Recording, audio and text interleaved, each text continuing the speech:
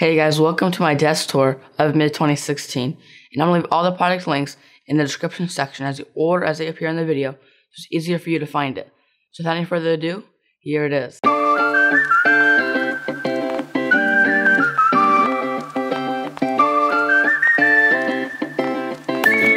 So first up is with my peripherals, and I have the PS4 controller in white, the Corsair K70 RGB keyboard, and the mouse, which is the Corsair Sabrite RGB.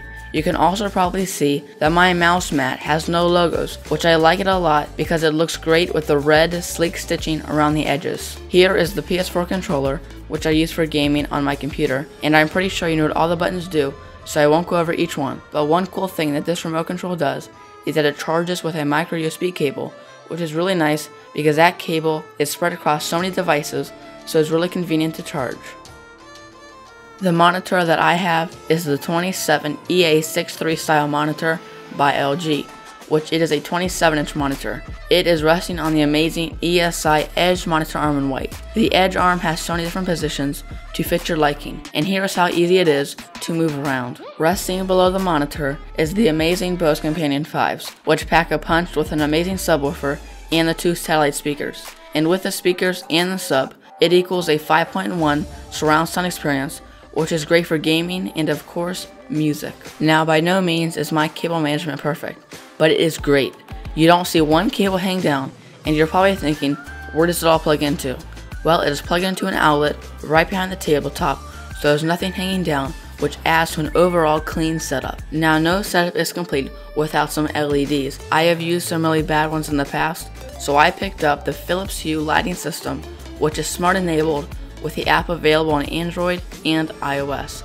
It is flawless, and it has 16.8 million different color options to pick from, which is crazy. By the way, here, this is how they perform.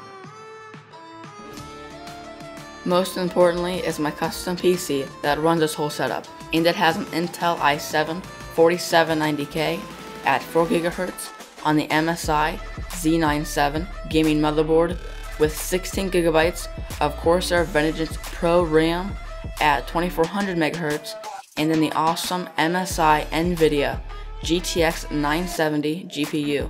And then it has 500 GB of Samsung's SSD power. There are some really cool things that go on about this PC, but the few things that I love about it are the low temperatures, because it has 5 of the Corsair AF140 white LED fans in the NZXT Hue Plus PC lighting system, so I can change the color of my computer at any time. And it is all packed inside the NZXT Noctis 450 case. Okay, thank you for watching, and subscribe here for weekly content just like this. And as always, stay classy.